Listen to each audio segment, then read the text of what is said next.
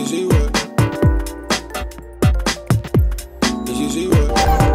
on, folks? Welcome to Gavin's Good News vlog. This, of course, is the place for all the best of positive, upbeat, inspirational news around on the internet and in the world in general. So let's kick off first with the rapper who had his gig cancelled in Birmingham and then decided to not let down his fans and stream the world's first pay-per-view concert. Apparently it's the world's first pay-per-view concert. His real name's SafOne Robinson. 26 years old, he's from Birmingham, he's a grime artist. He was shot just before his concert, which was due this summer. It wasn't a life-threatening injury, so he is okay, thankfully. The venue decided to cancel the gig for reasons that are known to them, and he's not happy about it. But what he decided to do is he decided to act entrepreneurially. I think it was around 600 or so tickets were sold. Instead of letting those fans down, what he decided to do was get in contact with as many as possible, host a concert at an undisclosed venue, still have the gig essentially, pretty much have it as a pay-per-view gig. The people who'd paid to come and see him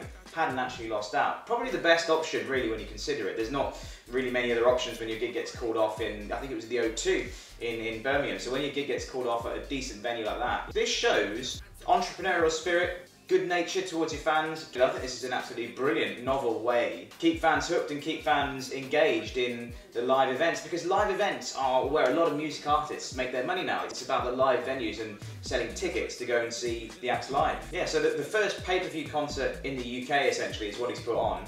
I think that's a pretty novel and interesting way. You've got influencers involved as well to tweet stuff and to do loads of social media for him when there's a bit of bad news when your gig's cancelled. If you can turn it into a positive spin like this, fantastic. Fair play to you, SafOne. I think that's a novel idea, and let's have a listen to a bit of your tunes right now.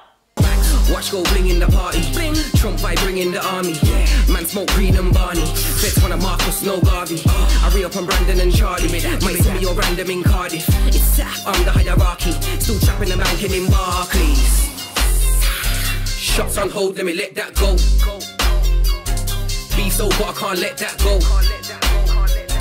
Why do? Next up, we've got a story which is it's quite infuriating actually. Fair play to Davina for standing up for her body image. She's being thin shamed, believe it or not. Thin shaming is a thing. I know that fat shaming has been, around and out there. Fat shaming is it's something that's just not done anymore because of the backlash which happens from doing it. Davina, right, she's 50 years old, incredible body, she's a fitness instructor, brilliant presenter as well. So essentially she's put up a picture on Instagram showing how proud she is of her body at that age. I would be as well if I was looking as good as her when I'm 50. And she's been getting loads of comments saying that she's setting a bad role model for girls. You just can't win in this day and age. What a ridiculous thing to happen. I think that, if she wants to put out pictures of a fantastically toned midriff living a healthy lifestyle, because she's been through a lot of trouble in her life, to come through all that and to showcase this beacon of health radiating from, that should be like applauded, surely. I mean, how on earth can you be thin shamed in this day and age? It's ridiculous. Davina has done an incredible thing by speaking out here,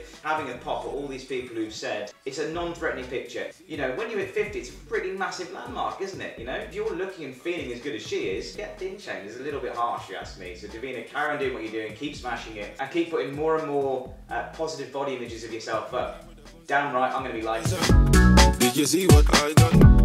And lastly, we've got an Australian blogger called Natasha Toffa, who is doing her bit to help people involved in domestic violence. So she gets messages on Instagram. She put out a campaign call out a while ago for people who are going through domestic issues and domestic violence, and she regularly gets messages from people all across the world. But she's basically self-funded a trip to go around America and meet some of the women that have been contacting her. I mean, what an innovative and entrepreneurial and thoughtful way to go about trying to help people who are going through really, really tough times. When you're in a relationship where there is abuse like that, it's so difficult to get out of. It's a really vicious circle. She's making the effort to go and fly out there to go and meet these people.